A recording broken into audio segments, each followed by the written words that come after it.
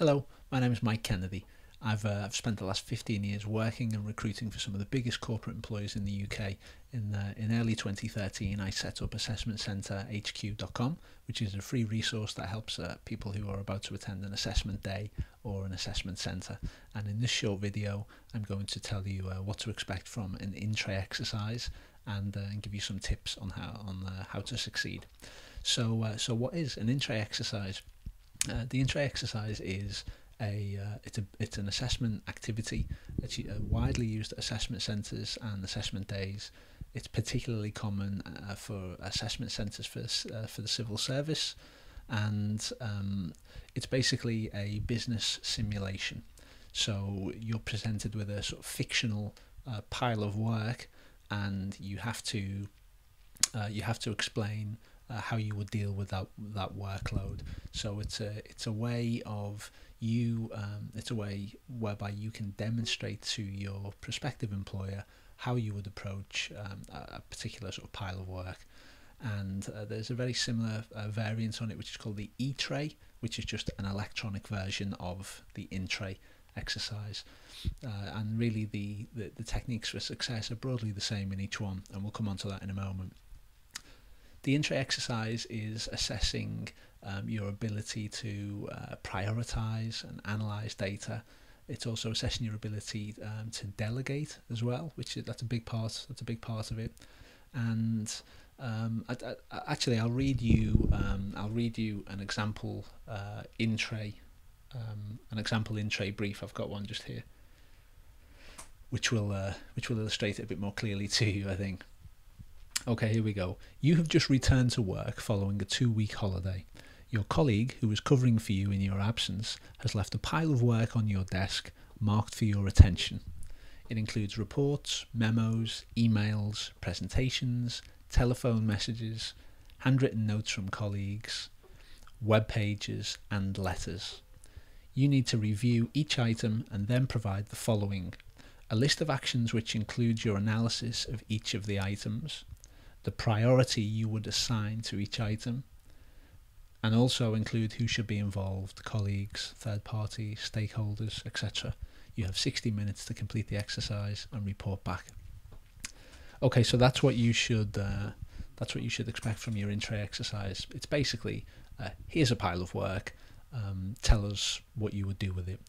So the key to in-tray success lies in your prioritisation, because that will ultimately it paints a very clear picture to your prospective employer of how you would approach your work, and shows it demonstrates a host of skills. So data selection, but also business acumen, logical reasoning. You can tell a lot about someone by where they place their sort of priorities and emphasis in a pile of work. So it's actually, from an employer's point of view, it's a really, really useful exercise. From your point of view, what you need to demonstrate in your in-tray is some kind of clear-sighted, logical way of approaching this, and then actually explaining how you would approach each one. So there's two parts to an in-tray exercise. One is scanning through and prioritising the workload, and the second part is how you would actually deal with each item of that workload. So the key thing when you're doing the prioritisation is assessing two elements for each item that you've got. So it might be that there's a pile of 30 pieces of paper with all different issues contained on there, and what you need to decide is two things: is one, how important is this, and two, how urgent is this? And they're the only two questions that you need to ask yourself, and those two things will inform how quickly that item needs addressing, and also to a certain extent it dictates your response to that. So step one is go through that, and for each item answer how important is this item and how urgent is this item. And then once you've done that, that will allow you to process the work in a logical way. And obviously you can explain this to your employer. They'll absolutely love this, because it's a really good way of addressing a pile of critically analysing a workload. So what you're going to end up with or what you should then aim to end up with, is 4 piles. So you've got a pile of 30 pieces of paperwork or documents of some kind. What you want to do is just have a matrix. So you have an important and urgent pile, and then you have an important and not urgent pile, and then you have a not important but urgent pile, and then a not important and not urgent pile. That's literally it. And that's that's a really well-worn, well-known business classic matrix. President Roosevelt used it over in the States in recent years. Dr. Stephen Covey made it really popular with his 7 Habits of Highly Successful People book. But that's just it's a perfect way to do it. So if you just go through each item and just ask yourself that question: is this important? Yes or no? Okay. Is this urgent? Yes or no? And literally by doing that, you can create 4 piles. And then obviously the order they need addressing in is important and urgent needs to be dealt with first. Important and not urgent needs to be dealt with next. Not important and urgent needs to be dealt with thirdly. And lastly, not important and not urgent, you could consider not addressing that pile at all. So that's the first part of the in-tray exercise, scanning and prioritising the workload. What you'll find really helpful at this point, and I would urge you to take this with you on the day, is some post-it notes or sticky notes, because as you look through those 30 or so items that are there, you'll very quickly forget which one is which. If you scan through it and then just use your post-it notes to say what pile you're going to put it into, or maybe just make some notes on how you're going to deal with that activity, it will make it much easier for you when you come back to it, in 20 documents down the line, to refresh, your memory of what that item is and how important it is and how urgent it is and how you're going to deal with it. So that's step 1, scan through and prioritise.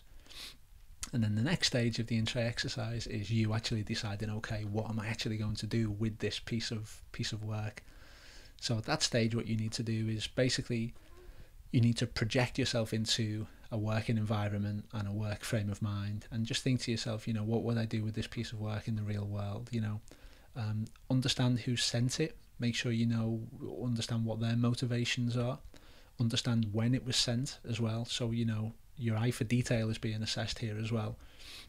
So you need to understand that aspect of it. And then also you need to think, what do I need to do to resolve this? Can I resolve this? Who else do I need to bring into this? Who do I need to make aware of it? Even if there is somebody who can't actually help you resolve that issue, maybe there is another department or some other stakeholder that you need to liaise with who needs to be made aware of that. So that's the kind of the next stage is, what do I need to do with this item? Who do I need to involve in it? Who do I need to make aware of it? And then you want to present all of that back to, at the end, your employer will love that really clear progression through the urgent and not urgent matrix, and then also you taking them through each issue in turn. Okay, so you will find a fantastic guide over at assessmentcenterhq.com/ITE, which obviously stands for in-tray exercise. If you head to assessmentcenterhq.com/ITE, that will take you to our in-tray exercise guide, and you will find there a free practice in-tray exercise, which will be a huge help for you. You'll also find other in-depth guides there, video tutorials and other practice tests and guides that will help you enormously at your assessment day. So I hope this video has been helpful.